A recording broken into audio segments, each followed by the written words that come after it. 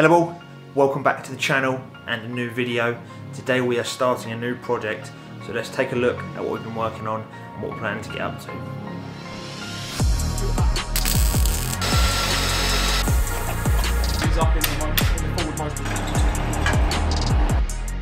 So, what are we building? If you haven't guessed already from the thumbnail, we are sticking a 140cc pit bike engine into a shop rider mobility scooter.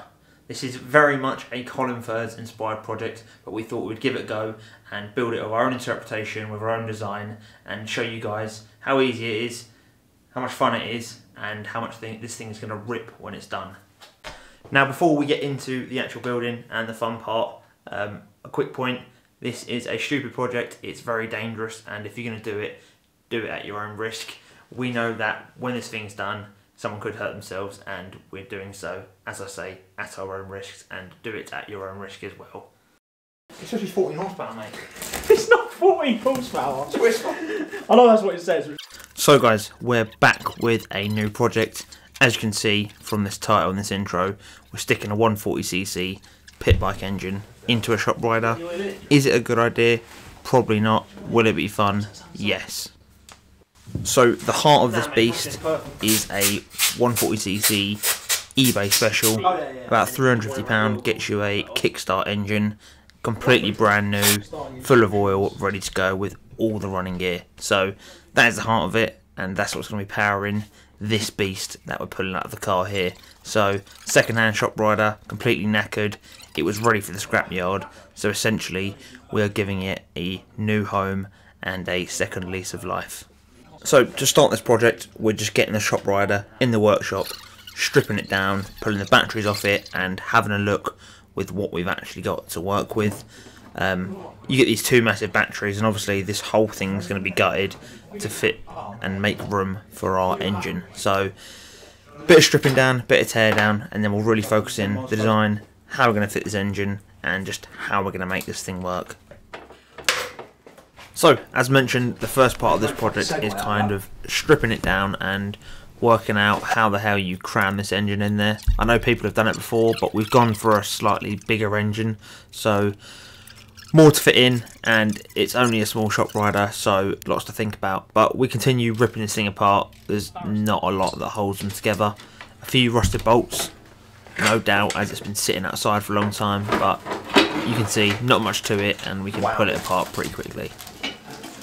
With all the plastics off and the seat, you really see the bare carcass, and we can start thinking about how we're going to position our engine, what sort of frame type we're going to use, and how we're going to set that up. So first things first, get that angle grinder and cut this thing in half. The whole rear end needs to be redone. That's what a lot of other people do, and we thought, let's start with a sort of blank piece of paper, cut it up, and then lay out where we want stuff to go. So with that rear end cut off, it gives you a bit of flexibility. You can pull the engine over, get it on the welding table, and start messing around and taking some measurements and kind of working out where you want your engine to sit.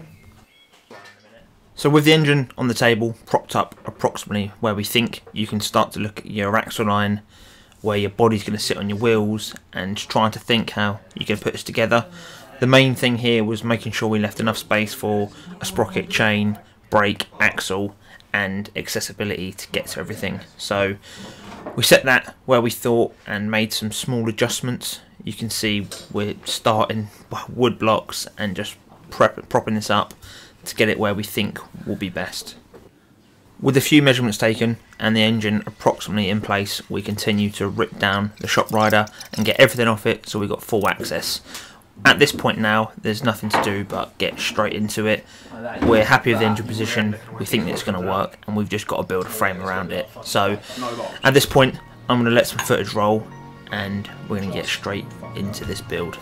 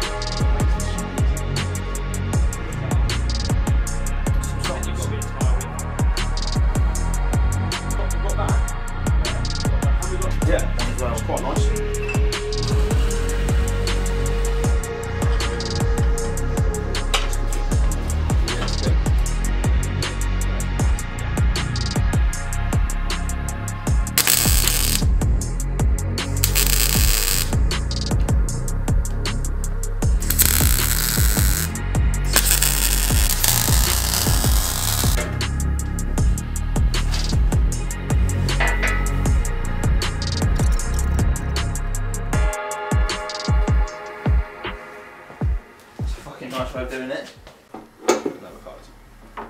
So, what we did there was get our first part of the chassis made up. We added 2 pieces of 30mm box section to the front, and these give us a really good reference starting fixing points. Everything can come off this and work backwards, and we can ensure that what we do here is square, and then the rear axle engine will all be square to this. With these over-length chassis rails tacked in place, it's now a case of throwing back on the plastics and working out where our axle line is going to sit. We have a rough idea of the engine, we've got some chassis rails, and now we want to mark this rear axle. This is dead important because, as I said at the start, you need to make sure there's enough room between your axle, engine, chain, sprockets, the whole drive line really. So having this set up really allows us to mock it up. The axle's about a 17mm bar on 2 bearing carriers.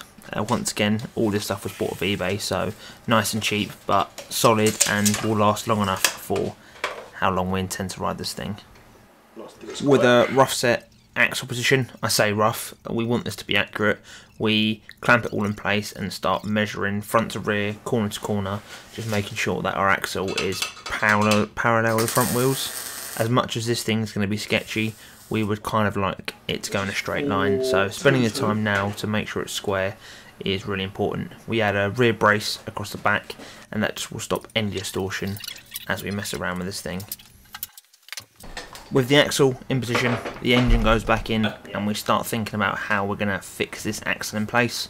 There's a few ideas, so let's roll the footage and go into how we make these fixing brackets, bolts, clamps to hold this axle in place.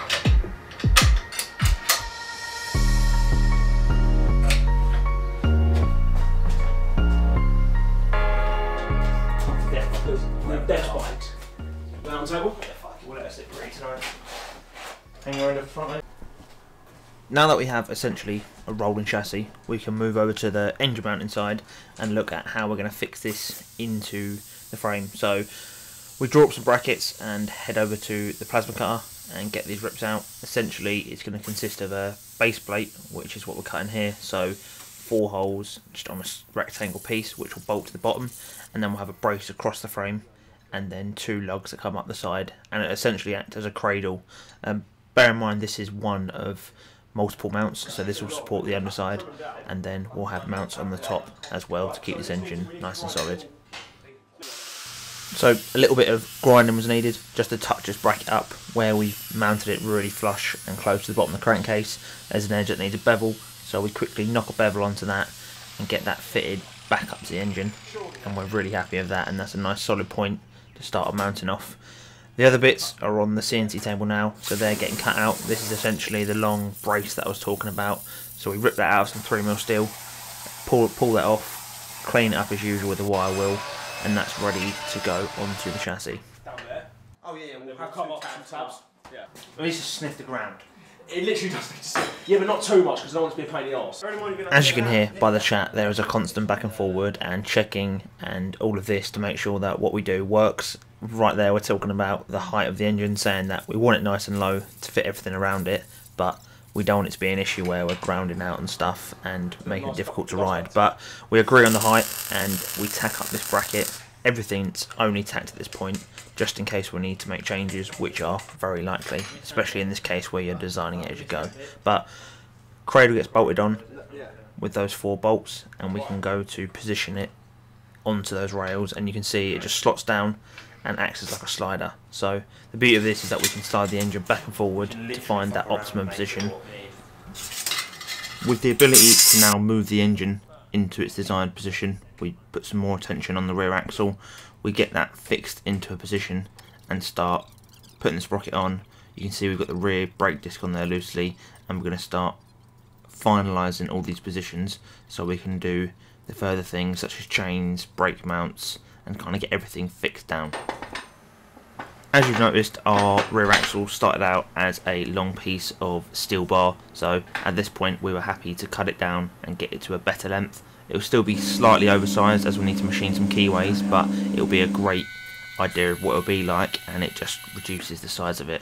And with that there in place, we can start to weld collets onto the sprocket. We use the shaft as a way to censor it, and we can start getting these things set up so we can work on the chain. With that sprocket now fixed to a collet which lines on the shaft, we're in a perfect position to work on the chain. So we got a really cheap chain here, I think it was £12, and this will be the part of the drivetrain for this machine. So we just split that up and start looking at chain lengths. Obviously we've got some adjustment in our rear axle. You can see we've got those sliders so we can get chain tension there, but essentially the chain is super short and it's a weird setup because it's almost a one-to-one sprocket. Getting the chain finished up is almost the icing on the cake for axle and engine positioning, because that locks it all down and confirms that it works. With that out of the way, we're now going to move over to bodywork and get that all fitted up so we're ready to work on the structural side underneath it. Yeah, we can do that. Should we cut this now?